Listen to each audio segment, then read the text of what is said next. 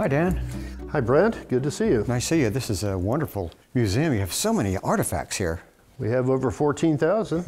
Well, I know we're going to spend some time with Simon Kenton, who's an important figure in the development of Urbana. Who is he and where did he come from?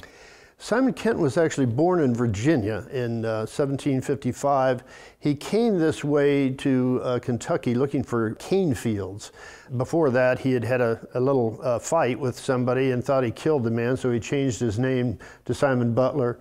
Ended up in Kentucky for quite a while and then came this way about 1799. And in this case, the butler didn't do it, right? Because they found out he didn't kill the guy, right? They did find out eventually, but it took a number of years.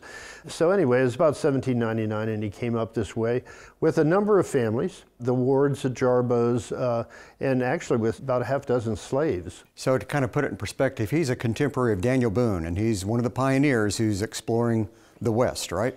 That's correct. Boone was actually younger. Simon Kenton saved Daniel Boone's life at the Battle of Boonesboro. One reason that people are more familiar with Daniel Boone than Simon Kenton is that Walt Disney came along and popularized him. Right. So. Right. And Kenton came here, and he had an interesting relationship with the Native Americans here.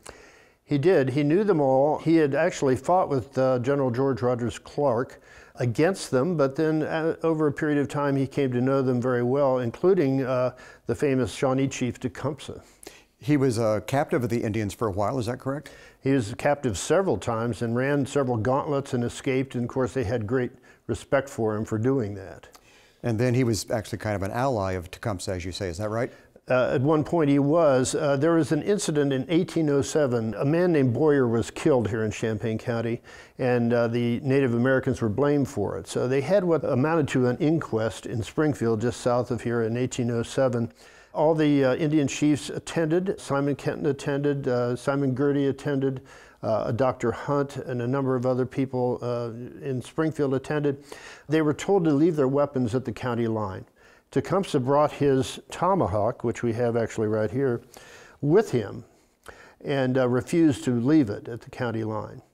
During the inquest, somebody offered Tecumseh a pipe, a clay pipe.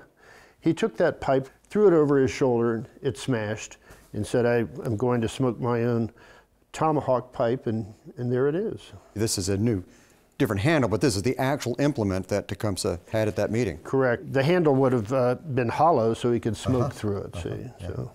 And from there, other folks start following Kenton and settling here in this area, is that right?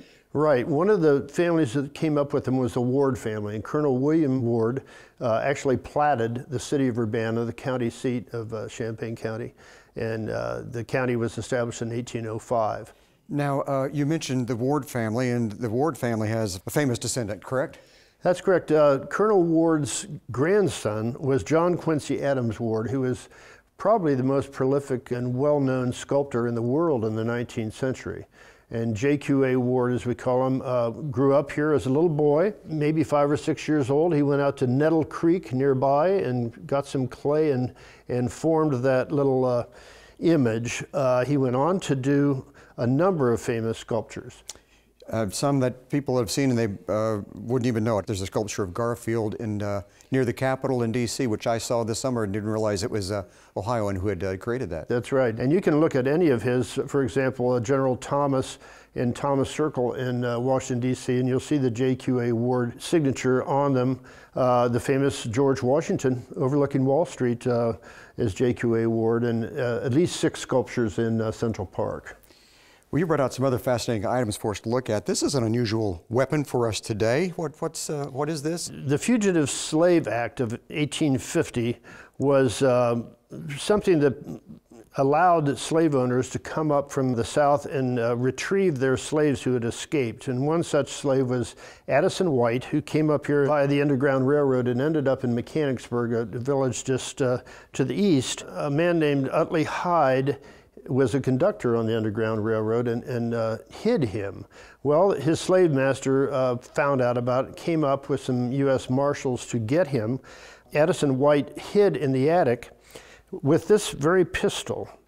And when the marshal came around to arrest him, he shot down from the attic, hit the marshal in the chest, but the bullet hit his rifle and ricocheted off, so he was not killed.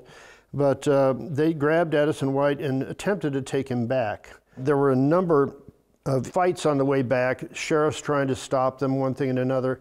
At the end of the day, the residents of Mechanicsburg actually raised $950 and purchased Addison White. And that led to a number of legislative debates over states' rights versus federal law. Amazing. Yeah. Of course, many people recognize these Congressional Medal of Honor. What's the story with that in Champaign County? Well, we have 9 recipients of the Medals of Honor from Champaign County just during the Civil War. And of course, this is Marion Ross's Medal of Honor. Marion Ross was part of the Great Train Raid, where a bunch of Union soldiers under a man named Andrews captured a Confederate train called the General. Unfortunately, those gentlemen were captured and hung as spies. But yes, Marion Ross is from Christiansburg here in Champaign County.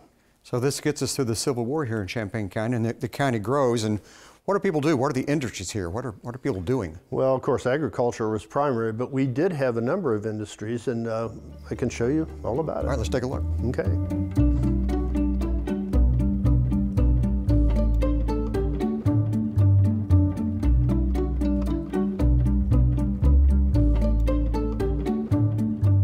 Well, Dan, I know agriculture has always been important in Champaign County, but after the Civil War, manufacturing starts to come up here.